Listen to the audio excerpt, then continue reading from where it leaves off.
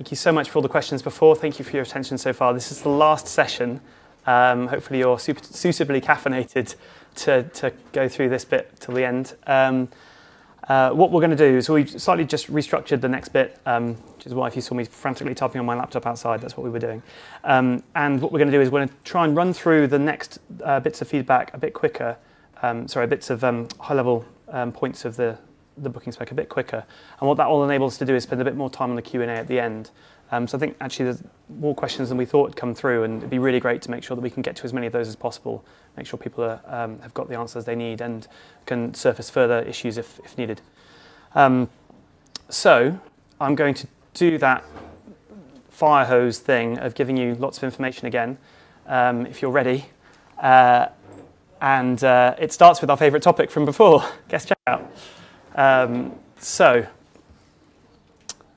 are you ready for this? It's going to be great. I'm going to start with Fusion's experience of guest checkout, although it's quite whited out on that screen for some reason. What you can hopefully see on there is that there's first name, surname, email address is what they capture as a guest. To flick to GLL's version of the same, if you're booking as a guest on a ticket, you actually get just email address as a guest. And this is what the guest checkout experience, it's not just in this sector. I mean, these are the two massive operators in our sector doing this. This is not just our sector that does this. If you book anything online, you don't really expect to give them more information than they need often with these kind of bookings, right? You just give them an email address. In fact, if you're paying with Google Pay or Apple Pay, the only information, which is your thumbprint, the only information you actually have to use total is telephone number, full name, surname, and email address, those 4 fields. So you don't get more than that if you're paying with Google Pay, unless you ask for something else and add more steps to that experience. So that's back to the question of what is the required field. I think we covered this in the first section, but the required field here is email address. The others are optional. And what that means is that we can do what GLL's done here and create that great experience if we want to, but if we want to capture more details, and again, that's a conversation between broker and seller, you can capture more information. What this does mean is that in terms of booking systems, it might be a little bit more difficult, depending on how the booking system has been structured, to do the guest checkout, because if you're used to creating members in a booking system, it might be a bit more difficult if you can't create a member using date of birth, for example, and all those additional bits of data that you would need to do that. But actually, from the conversations we've had about this, it sounds like that's actually what is in the user's best interests, and not creating members when they're not members, because obviously these aren't signing up for membership, they're just signing up as a guest checkout user. They might not come back, they might come back. Is more in keeping with what is expected from the experience. And so that's where this is, guest checkout. The slightly controversial point, which is next, is this. GDPR. And that's because actually looking at both of these experiences, guest checkout in GLL and guest checkout in Fusion, they're not asking for marketing preferences. The current experience as of today, they're not asking for marketing preferences. Actually, if you look at a lot of guest checkout experiences, that's the same, which is interesting. And now we did have a lengthy debate about could we ask for marketing preferences, because obviously everybody wants to market to those people that come through. To summarize that debate and to give you an illustration of what the complexity looks like, let's say that someone went through Change for Life to book something in Fusion and ticked the box to say, I want marketing. Now that same email address comes through Badminton England to book a badminton court and doesn't tick the box. And what do? The same person has said 2 different things with the exact same question. The first time they were asked, are you happy for Fusion Lifestyle to send you marketing material or whatever? Second time they were asked, are you happy for Fusion Lifestyle to send you marketing material? Same question, 2 different websites. So do you check the box then uncheck the box? But then that's not, okay, that's a problem. But then what if someone wants to unsubscribe? So if someone goes into Fusion and goes into Change for Life and says, I don't want to be associated with you anymore, and then they untick all the marketing preferences, and they delete their account, does that then delete the details? Or does it delete? It doesn't delete the details insofar as, from a GDPR point of view, you're allowed to keep as related to the service the basic details and data, but your sure sec aren't allowed to market to them in that case. So there's a real problem about this, which isn't it's not impossible to solve. But at the end of the workshop where we debated this, I think the conclusion from the room, this was one of the Legend workshops actually, with Legend customers. The room kind of said, well, what's the point of this anyway? Surely we're trying to get more people through the door, and when they're in, we can market the product to them because they're seeing what we've got. We don't need to send them 100 emails. That's not the point of this. The point of this is to get more people, lead generation, to get more people into our sites. And so the conclusion that was reached there, and that we've replaying it through various other people in different conversations and different calls has been repeated, is that actually this is a good thing to do maybe in the future, but for right now, in keeping the scope simple and the complexity of this simple, it's something that maybe we should keep out of scope for the moment. And so marketing preferences is not in scope of the booking standard at the moment for those reasons. But again, please, if you feel strongly that it should be, and let's have a conversation about it, Slido, and upvote it. Very happy to, we definitely can go through that. I think, it's just an interesting problem. So there we go, that's marketing preferences, straightforward. Access control, another relatively straightforward one. So the access control, I guess what we mean when we say access control here, we're saying, what is it that you need to have on you to turn up at a site? If you're going to a squash court, if you're going to a tennis court that's maybe in a park, maybe there's a pin code on the door of that on the gate of that tennis court. If it's a leisure centre, maybe there's a barcode you need to get into that leisure centre. If you're just turning up to a community hall, maybe you don't need anything at all. Or maybe it's just a simple email address or something that you can use as a token. Something that basically says this is the payment has been taken. Currently, the three things... Thanks, Ben. Sorry. The three things that this supports right now are barcodes.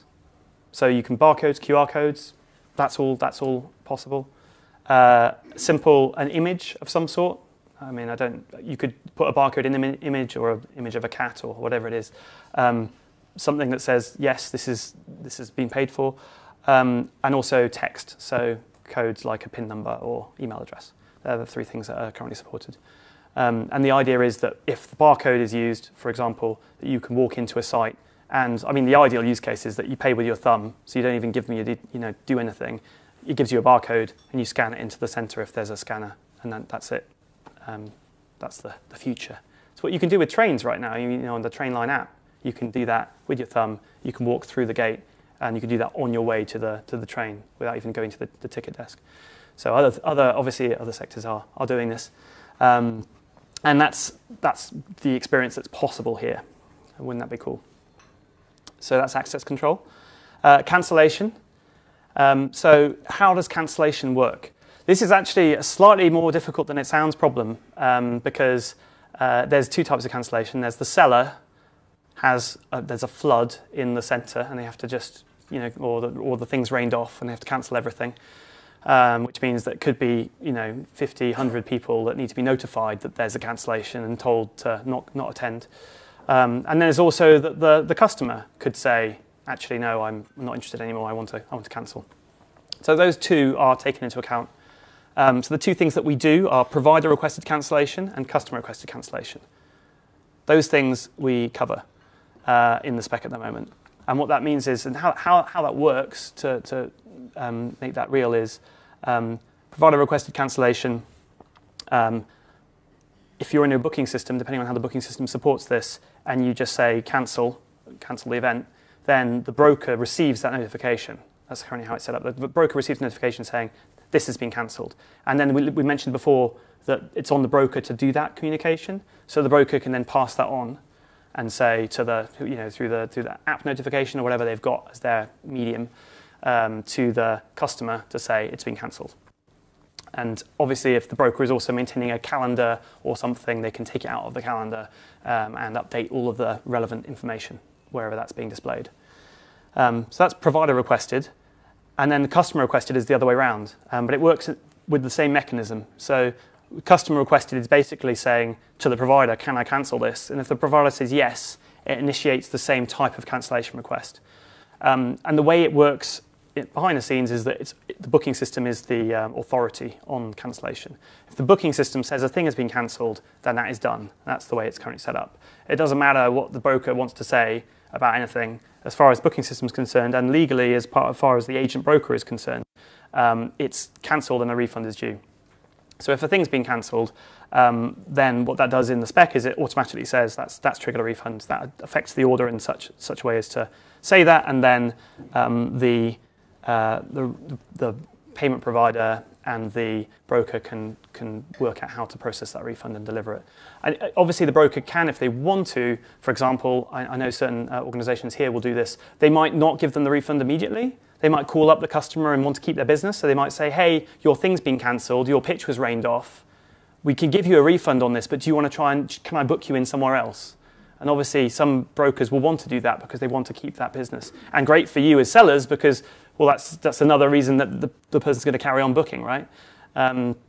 So that's something that they can do. But as I said, ultimately, if the customer says, no, I quite like my refund, please, then that's the broker's got to then deliver that refund. That's how that's set up.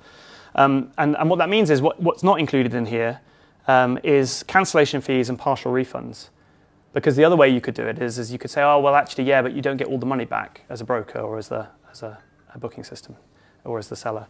And those things aren't in scope. So we've tried to keep it as simple as possible. So you can do a whole refund or not at all.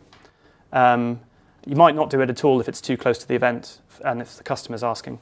And you also can't do a refund as part of this after the opportunity's occurred. So if someone turns up to an event and says, oh, it was rubbish because, whatever, the teacher didn't turn up.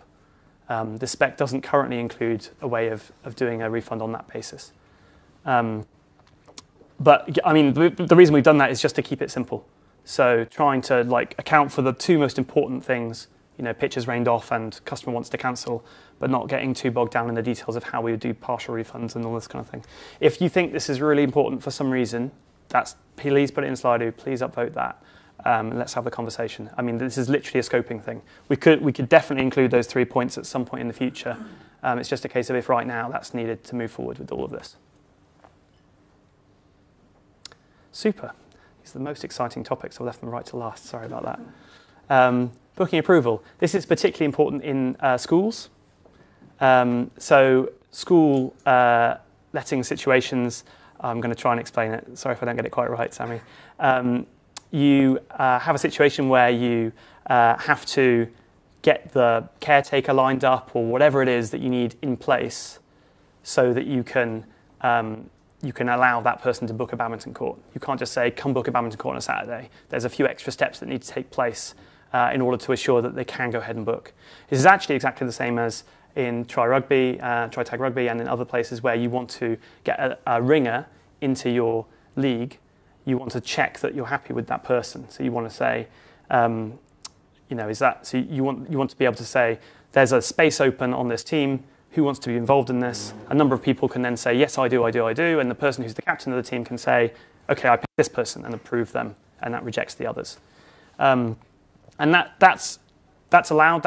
It's in the spec mainly because schools require it as part of and that's obviously we want to make sure that schools are included in this and that spaces in schools can be used by brokers. And it's just a very same thing as we went through earlier. It's just there's a tiny little change at the bottom where there's an approval step before the payment's captured.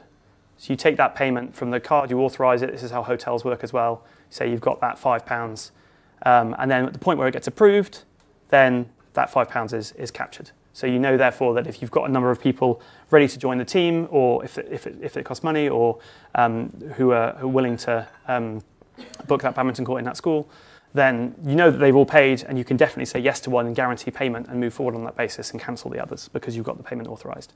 Also means that there's not much extra work to implement this off the back of the normal spec, so it's a very small change. Small but important change because of who it includes. So there's that. There's also dynamic pricing to the chap at the back who asked if it was in here. Yes, it is. Dynamic pricing, again, is included. And what this means is that the broker can set the price. But obviously, this is only going to happen in situations where the seller has allowed them to do that as part of their conversations, as part of their whatever they've got in place with a contract or with that discussion as a partner. And this is quite important because it allows for a range of scenarios where prices might not always be what's in the booking system. There might be situations where you want to provide last-minute pricing, like EasyJet does, or you might want to do a deal in a certain way. And what this allows you to do is it allows all of those commercial opportunities without, that's what it allows. So the difference between that broker set pricing and fully dynamic pricing is that fully dynamic pricing means that you can, you don't even need to set the price when you're booking it. You can set the price later, and that's what Chris was talking about. So that's and the reason that's in there is to allow for a certain type of business model which is in use by folks like MoveGB. And the way that works is the price of the session is calculated at the end of the month, and that's how their commercials are set up. And so if you book a certain number of squash courts, it's a bit like if you use the Oyster card on the tube, if you're London-based, you hit a daily cap. So things like that can be implemented where the price changes depending on how many have been booked or pricing based on volume. Those types of things. So if you're doing volume-based pricing over a certain time period, dynamic pricing allows you to do that. So like I said before, the objective of this spec is to allow for all possible business models and things like that to work. And what business models you choose to adopt will be a conversation between the seller and the broker. What it doesn't do, we talked about earlier, is subscription-based, which is where you get like a card to walk into the centre. And that's a slightly different scenario. That's a whole other problem because that basically means that if you've got like a card, like a membership card that you get given, that you can walk into a Fusion site and use it, or walk into a GLL site and use it, or walk into another place and use it. That's a really good scenario, and I know that there are local authorities and others who want that across their different sites. It's not currently in the spec, in the scope, but again, let's talk about that if that's something that is of interest or needed, or maybe it's a version 1.1 thing. But mainly because it's a whole different technical thing. It would be a totally different framework to do that because the data is going the other way. So it's the booking system telling the broker what's been booked, right? Because they've walked in ad hoc and used their swipe card, not the other way around. So that's what's not included. Cool. There we go. That was quick, wasn't it? That was all the things. And so what we covered there is the scope of the specification. And that's all the things that are in scope. And we've talked about some of the things that are out of scope and why they've been out of scope. And so the question we wanted to leave with you guys for the next session, the next Slido session, and as well as the stuff we've just talked about, is really, so we've just talked about a bunch of stuff. Right? Before there was a lot of content, and now we've talked about some features which are in there. A lot of them are hygiene factors, some of them are necessary depending on who you are. Is that enough for you guys to crack on, basically? Is that what, I know someone came to me and said there was a discussion at lunch where someone was saying that what they wanted to see before they could do anything else was clear guidance around how this works with data protection. And that was a blocker for them. Someone here. It was a blocker for them because they want the data protection information to be clear how that works with this, and then we thought about everything, and is that all secure? So something like that is really important for us to know, because if that's going to block you guys from moving forward, then it'd be great to get that in here. So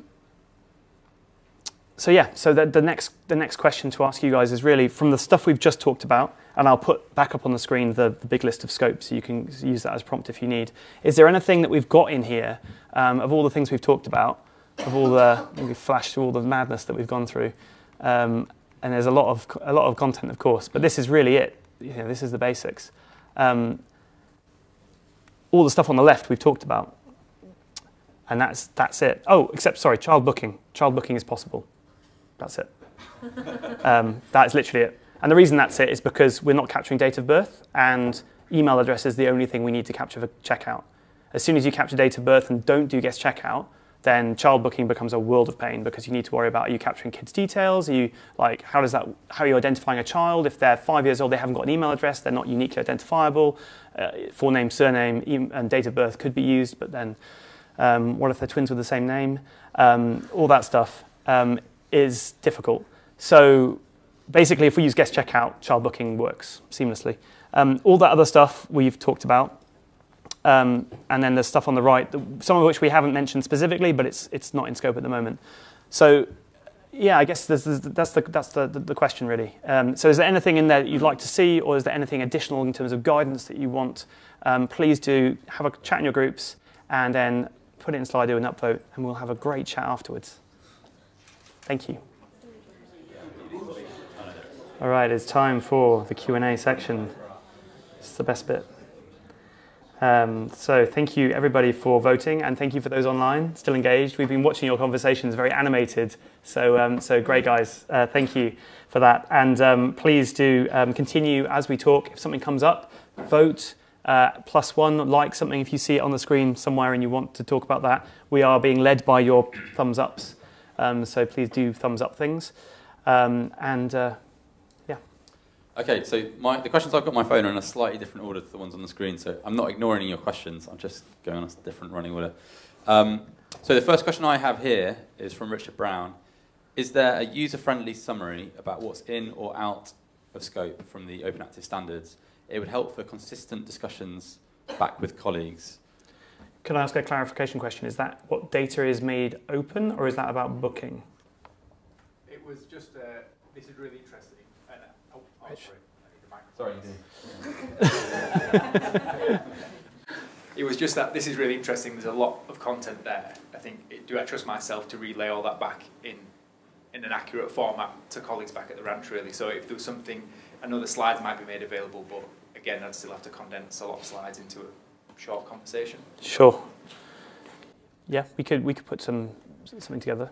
Yeah, I mean, I think we could put together a couple of blog posts about why certain choices have been made and be really clear on what's in and out of scope to help you do that. I guess it's more than just a few bullet points. I'm guessing you want to give it a description around it. Yeah, just a summary, a couple of pages.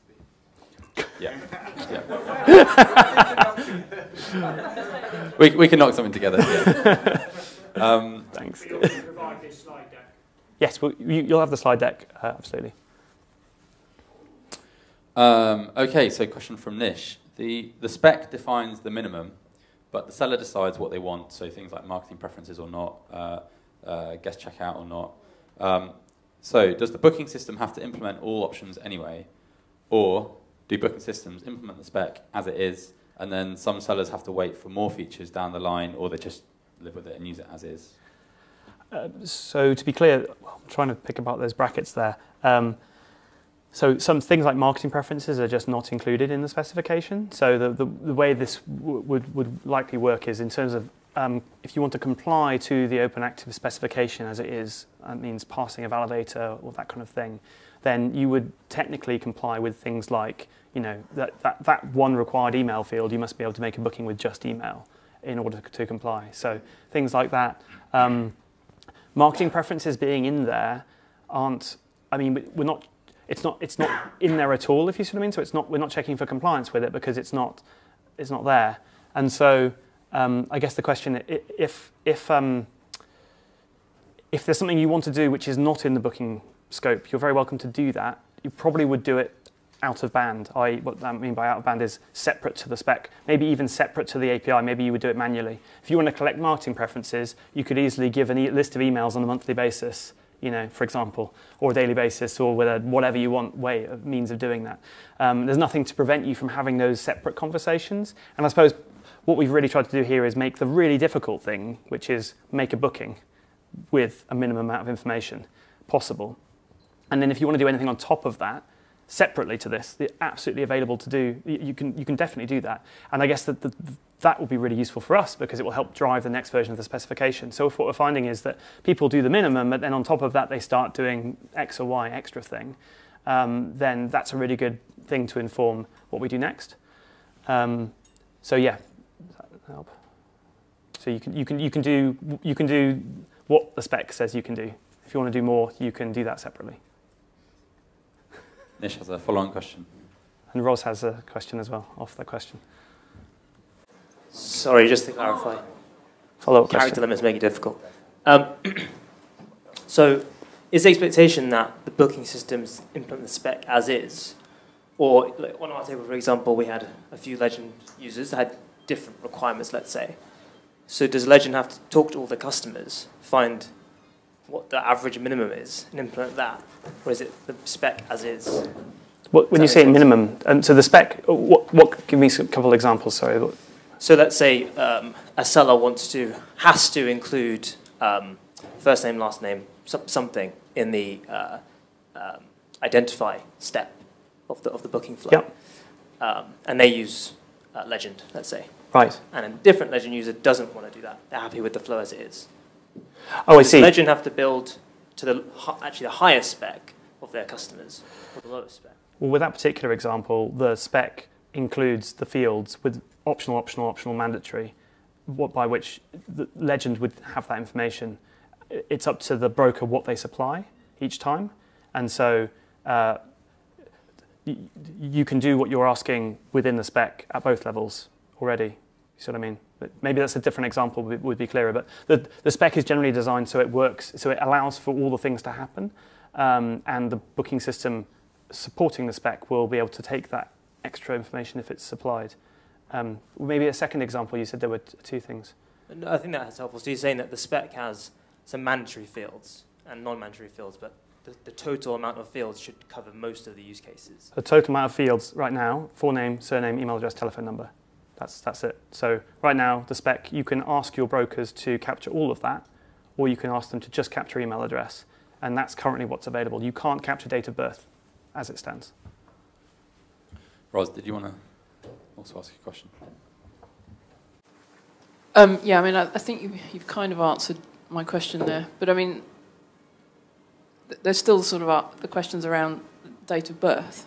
I think there are definitely going to be some scenarios when you want someone's date of birth.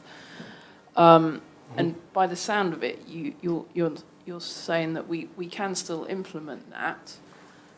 But I guess the question is, so we have the OpenActive booking spec here, and we have our slightly different booking spec here. That sort of, you're either duplicating work there, or you're sort of almost forgetting the OpenActive booking spec, because you're saying, right, this is my spec, and I implement the OpenActive spec, but I also implement this, this, and this. So I guess it's... And I thought sort of part of the point of this was that everybody would be implementing exactly the same spec, right, so that they can easily integrate with that person, and that person. Absolutely. But if I've got to tell my customers that I'm doing something slightly different, does that not go against what? So just the point of this. To be clear, I think the difference is between the required and the optional, probably. So the other thing I should say is that everything is extendable as well. So if you wanted to allow for additional fields, actually they're not in the spec, but you could allow for an additional optional field of date of birth. And we would give you a recommendation about what to call that field, and you could include that as a customer object. It's got these 4 fields. You could add an extra field. What the spec says is, though, that shouldn't be a required field. So that if someone has, like you say, because someone is implemented against the spec, should expect all the things to work the same. If their thing expects to just be able to give you email address as a booking system, the booking system should accept just email address. However, if the thing also supports additional fields, do you see what I mean? So I suppose you can't enforce the mandatory, what the mandatory fields are. Not at present at the booking system level, no. Only at the provider broker. Sorry, the seller broker conversation level. And the reason for that is that there's no way in the spec to advertise these fields must be filled out. You'd have to return an error or something, and then there's nothing in scope that includes that kind of negotiation about what I need versus what I can supply. It's just a kind of, this is what I expect. It's just email address and some optional stuff. Does that make sense? I guess I'm asking in a slightly different way is, if you've built the booking system such that it can accept an order with just email address, and then anything else on there as a bonus and can be discussed by your customers, then that's probably what would be needed to do this. But that shouldn't be any different to your other API. If you've got another API that maybe has mandatory fields in it, then this is just saying it's a slightly less restricted version of that. So you would just relax those constraints. Yeah, I think the point is, though, I don't think we want to relax those constraints. Oh, lots of thoughts over there. See if, so I might come back to that if anyone's got some thoughts on that in the room around.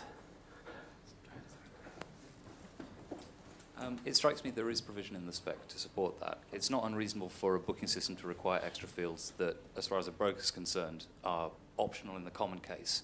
There is an incomplete customer details error, which the spec mandates a booking system should throw if there are insufficient customer details.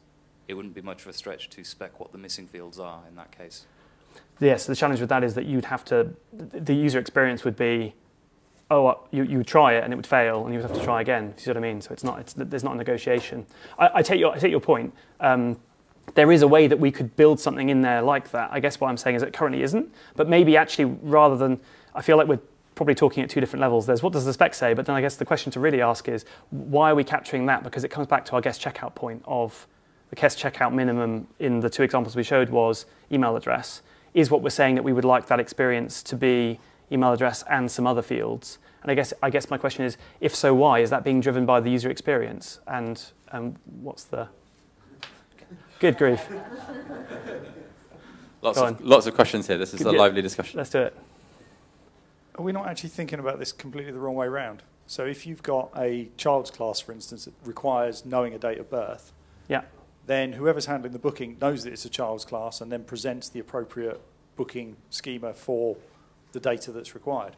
Rather than worrying about what's in the spec, it's more a case of knowing that the booking provider, whether an aggregator or a website or whatever, understands the difference between a child's class with an age restriction built into it versus an open aerobics class. That's a really good... Okay, so to rephrase what I've heard slightly there, what we haven't answered is how do you know as a child's class and how do you book onto a child's versus an adult class? So the way that this currently works is a bit like if you were with the ticketing example from GLL. With GLL, you can book onto a trampolining class for under 8s or whatever it is, not under 8s, a trampoline class for kids. And you can do that by just supplying an email address. And the reason you can do that is because it's advertising it as a kids class and you're going through that process saying, great, I know I've read it's a kids class and I'm going to proceed on that basis. And so I guess it's a different way around because we're not double checking the age in order to allow them in.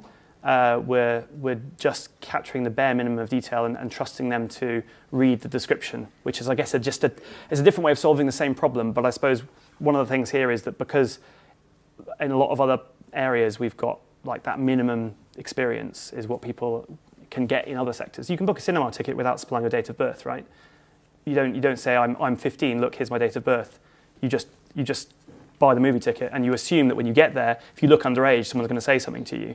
The same on a flight. You can book a flight ticket without supplying date of birth do you see what I mean? So it depends on your passport number maybe, but it depends on what the minimum is for what you're trying to do. And I guess the question is in leisure, is date of birth something that they need to participate?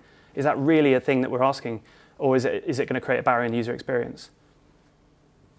So shouldn't this... Sorry. Well, swimming's probably an example where if they're 8 in a few days... Sorry, Ben. Can I ask you to... I guess swimming's probably one of those things where, I'm trying to buy 2 tickets, one for an adult, one for my child, and if they're under 8, they have to be supervised. It's a very specific date when they don't have to be supervised. So that is a thing that one day I'll be absolutely fine to come swimming on my own, the next day I wouldn't. Again, you can just put it as general wording, I guess, but generally I think that's what we've always done traditionally, is we're going to have that face-to-face. And I guess what we don't want is a whole load of pain operationally that we have to deal with on the back of it being really nice and simple on the front end, but when they come in, we've got to do lots of checks and balances. Maybe, I might ask, but just before we answer the next question, sorry to put you on the spot, Dean, how does Fusion deal with this? Because I know you're not capturing date of birth. Why? Sorry, Dean, can you speak to the mic? Hi, yeah, we don't capture date of birth. We rely on the centres or receptionists to make sure that they're conforming to regulations. So 2-to-1 ratio, if you've got 1 adult, 2 kids, you're fine. Anything above that, we don't allow. We try not allow, above that ratio. So yeah, we don't take data birth as part of the booking. Sorry, does anyone? No, it's good. Right, I'm going to go with you first, and then we'll come back to Ben. Just one sentence. For triathlon events, we have minimum and maximum distances for different age groups. So it's a key safety thing in terms of how far a kid can go on a road, on a bike, right. How much distance they can do in a pool, in a lake, all those sorts of things. So for us, I guess date of birth is pretty crucial. Okay. So it's a safeguarding issue, it seems, more than anything else. For that, yes, and I can hear that. And a question for Sport England, wouldn't they want this data? If we're not having date of birth and gender, or however we're going to describe that, then the data we're going to get is, yes, we have more people active, but we don't know who they are. Well, I guess we don't know exactly how old they are. Well, we know their email address. Yes. I'm conscious of time. It's a good question to bring up. It sounds like there's a bit of a discussion to be had yet on this subject, and there's I can see the differing points of view in the room on this. Yeah. So should we come back to this? Perhaps we come back to this on the next W3C call. Do you want to say something? Unless Lee wants to jump in. Well, I was just going to say that even if you collect the date of birth, from a point of view of safety, you're still going to have to do the check when somebody turns up anyway, because you're not going to take what somebody's typed in.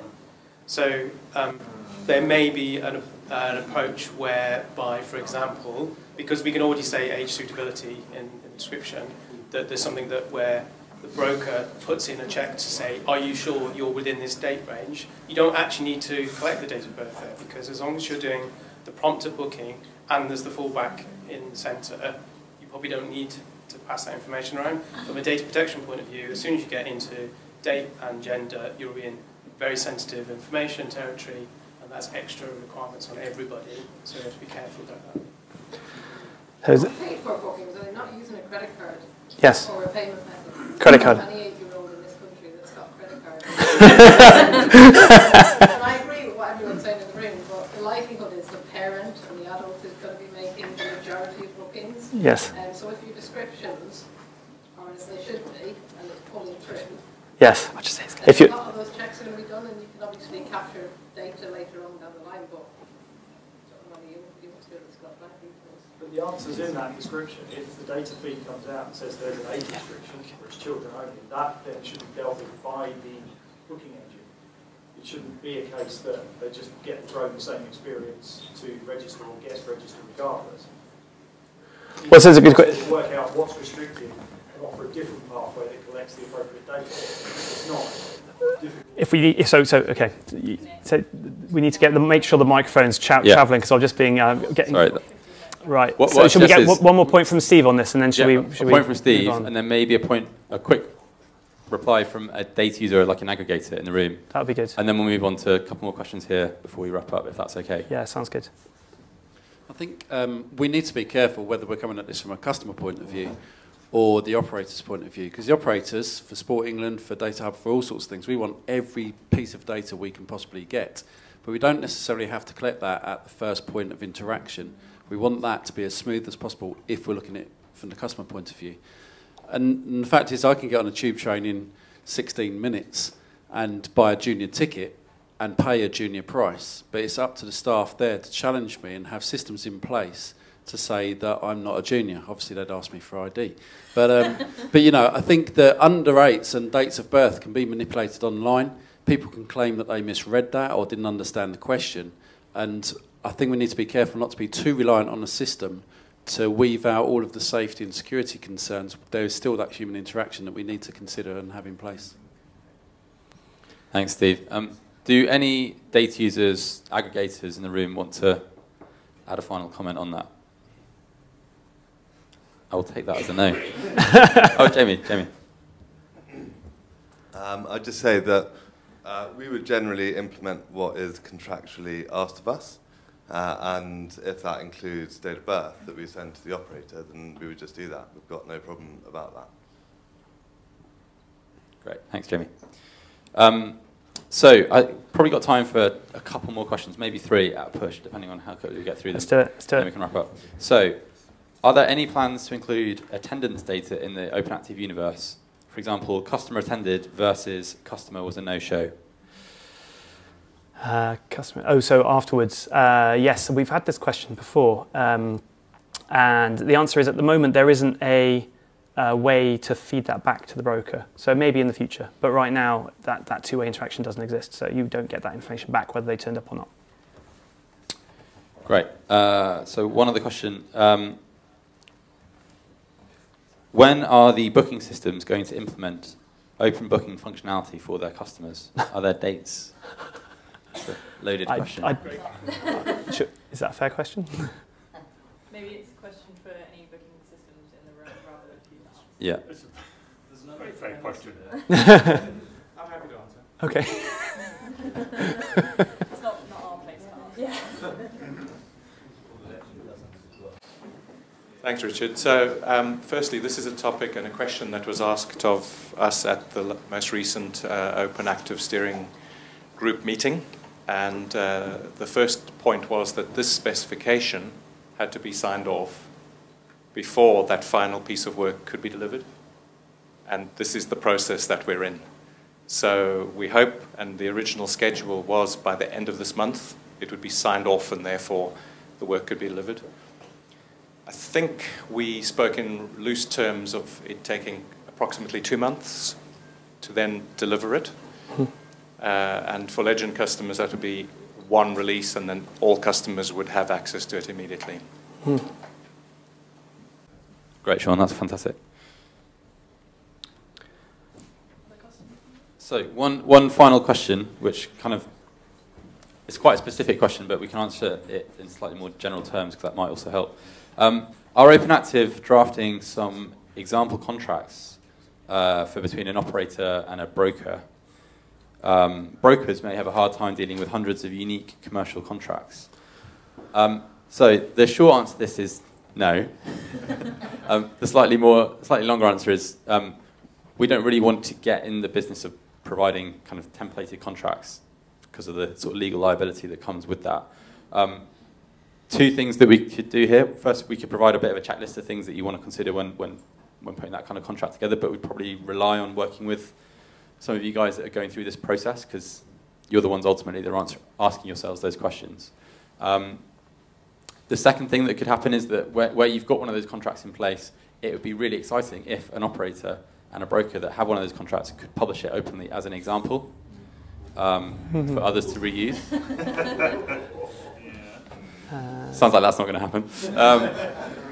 So those are two possible routes on that particular question. I think more broadly, in terms of what kind of guidance we provide to help you kind of move this forward, I think that's once we've got this wrapped up, that's going to be a focus for the team is to think about the kind of questions that you've been coming up with today, put together as much guidance to help you crack on and make this happen. So watch your space. I wonder if before we move on, I could just give a one sentence answer to each, or one word answer to each of the ones on. You got 1 minute. Right. I'm going to try rapid fire this because I feel like there's some quite. So, see how many we can get through in 1 minute. Does a lightweight data collection point mean that we get limited demographic data? We've just talked about that. I think that's a good issue. We need to figure out what we're going to do about that. We'll get back to you. Is there an overlap of CRM data? Yes, it could be confusing, Joe, if there are 2 places where that information is stored, but we'd expect that the booking system would ultimately have that information. So in terms of the email address, they might not have other information, but that would mean that they could keep that minimum that they need. So there's also... That's not going to help my 1 minute. We'll cover that. We'll cover that. Pricing, member pricing is not in scope. Member pricing is £50 a month. That's member pricing. Pricing is £2.50 for booking a single session. That's the difference. Any income from open bookings would hit the holding account of local authority. That income would need to be allotted. So the cost centre is that's a great point. I will follow up with you on that because we need to make sure we literally had this conversation last week and no one can tell us what the minimum reconciliation information is. So Sarah Quinn, I'll follow up with you on that. If dynamic Payment field, I will follow up. That's a very technical question, Chris. I'll follow up with you on that one. Are brokers obliged to give a refund or brokers are obliged to give a full refund? Yes, not a credit note or booking in future. That's currently how the spec is set. But like you say, how that refund is given to them is up to them. That was your minute. Oh, we didn't do too badly. The rest are only upvoted by one. So The top one. the top one. Oh, sorry, Sean. Which broker sales model works best for the operator? So the resellers we're aware of that do that, like I said, Pay As You Gym do it. We're not aware of many that do that. Definitely agree that it's more often the agent side, but obviously, like we said about the tour bus booking example, no harm in supporting both. Is that my 1 minute? Right, okay. Thank you for all the questions, guys. Yeah. We have the information, so what we'll do is we'll go through those. We might seek clarification from you individually. Thank you for putting your names against them. Like I said, we've got your details when you signed up to the event, and you did tick a box in there to say that we could call you afterwards and ask you these questions, so thank you for that. I don't know your date of birth, though, so sorry I can't necessarily help you. So, shall we wrap this up? Are you good to... So we've got a couple of questions for you as we finish this off as we come into land. We talked about what's next. Well, what's next for you, I guess, is there's a question about let's get some of the details sorted. And I think we're kind of, it sounds like there's maybe one contentious issue left here where we're trying to get through that, and that we'll figure out how we do that. And then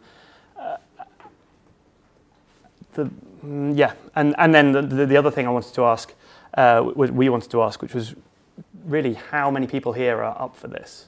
I mean, I know that's a bit of a daft question, having gone through it all day, but there's an extent to which some of this is crazy, and like there's some new stuff in here. Some of it is really like no-brainer. This is a really obvious win. To give you an example of a no-brainer thing, Change for Life is going to make. It wants to put booking into their website, into their experience. They are not charging commission. So it's commission-free. 98% of primary schools, as you learned earlier, have this embedded in what they're doing. And so as an operator or as anybody with activities, that is commission-free. Public Health England are sponsoring an opportunity to get your stuff in front of more kids. Whether you get their date of birth or not, we'll find out. But that as an opportunity, let's say that you do, for the purposes of this conversation, let's say that if that's what you need, let's say that you do, so we don't get that in the way. If that was a thing that you could get involved in, like right now, I guess we're really interested in would you? So would you turn off don't show everyone. Some very excited people. No, as in turn off the answers. It did it automatically. Oh, right. So would you, without being biased towards what you just saw, would you, so the options are, you would want to get involved in all booking partnerships. So you're keen just to up for anything, to want to experiment, keen to get involved. You're only interested in Change for Life because it represents low risk and zero commission at this stage. You might do something later, but right now you want something simple, and that opportunity seems like it's worth doing because it's like obviously win-win-win. Maybe you need some more information first. Like I said, don't involve date of birth in this. Let's assume we've solved that problem. Because I can see that might be a blocker for some people. Let's assume we've solved that problem. Would you need other information other than that information to move forward? In which case, maybe you need some more information first, and we'd love to find out what that is and what that looks like. And then finally, you're just going to wait and see what happens and let everyone else figure it out. And then at some point, you might join in. So yeah, if you could please just quickly vote. I can see there's 35 people already voting while I've been talking. 30 seconds late, the live stream is. So hopefully you've also voted because I've been talking for at least that long. If we get that number to 50, that would be great. Nearly there.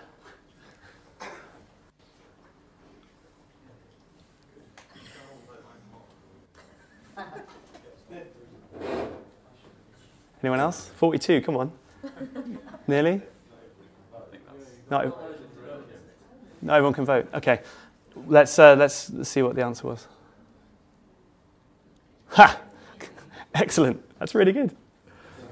So generally, we're up for it. And there's some people that aren't sure. Be interested to find out what that's about. Okay, great. Thank you.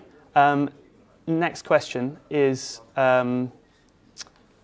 So there's a lot of people in the room who would love to talk to you about different things, right? Each one of you. There's probably a bunch of people in the room that would love to connect to you. Unfortunately, when you filled out the form at the beginning of this experience, you didn't tick a box to say we could share your details with each other. We've had a number of people ask if that's the case. Through the power of technology, if you answer yes to this, we actually know who you are, and so we'll take that as a allow to share the information. So if you could quickly just answer yes if you want to share your details, answer no if you'd rather not, that's fine. We're not actually going to expose the answer to this just because we don't need to know. Your GDPR stuff is your...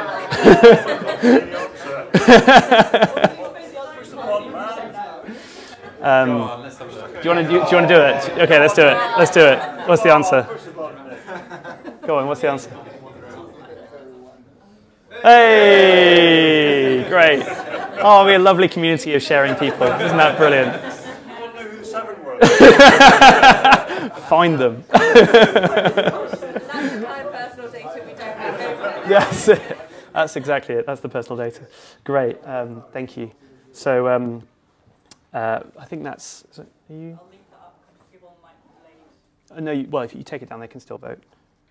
Oh, sorry, you can't. Sorry. Keep it up. I'll take it down. That's better. So those on the screen who are watching us on live stream, you can carry on voting. Anyone who wants to carry on voting, that will stay up till the end, which is in 2 minutes. So that just gives me enough time to say, great, you're willing to work with each other. We put that slide up before we knew that you'd said yes. Hadn't got an alternative prepared. So thank you so much for your time today. We've come in on time by some absolute miracle, and really appreciate your thoughts. We've got all your information. You've put your thoughts in. We're going to go through that and analyse the results, who said what. We might get back in touch with you, those specific issues. We'll figure out the date of birth point, guys. Somehow we'll get there. And thank you so much. This has been brilliant. And look forward to seeing you again soon.